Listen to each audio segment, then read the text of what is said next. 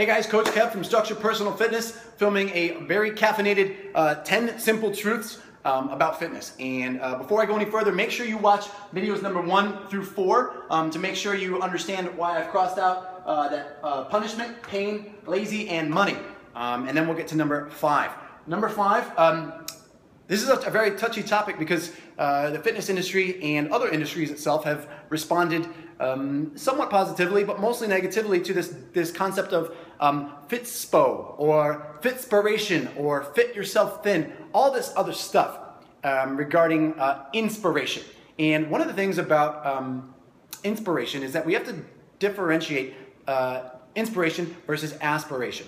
And so I think the thing about inspiration that's cool is that it may inspire you to, let's say, take an action that you wouldn't have done before.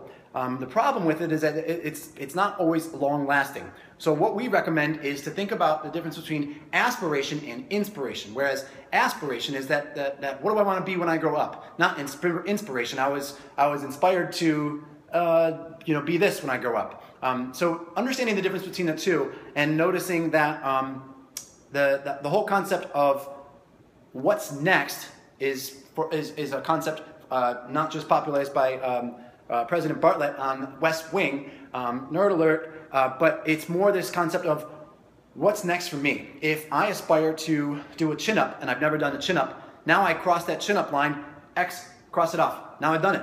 Now what? I can aspire to do it 2 times my body weight in deadlift. I can aspire to do a half marathon. I can aspire to do a marathon, to do a urban athlon.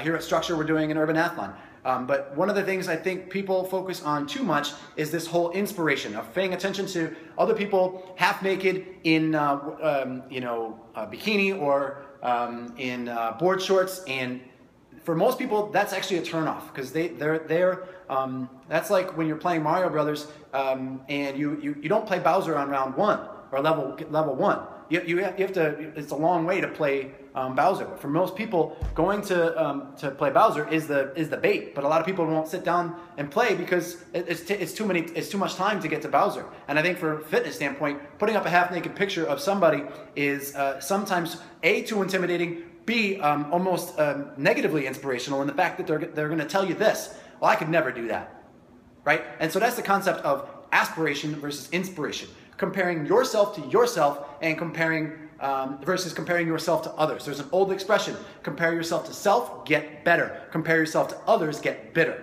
And I think that's one of the different things that we like to focus on is what else can you do? What's next for you to push yourself to the limit that you've never known versus partaking in something, comparing yourself to somebody else. There's just really no place for that. So the number 5, the thing that I'm going to cross off is inspiration. We don't believe in inspiration. I think aspiration is the key here. Focus on what you aspire to do, what you aspire to accomplish, and put that on your list of things to do versus inspiration. And I think you'll find yourself in a better place from a fitness standpoint.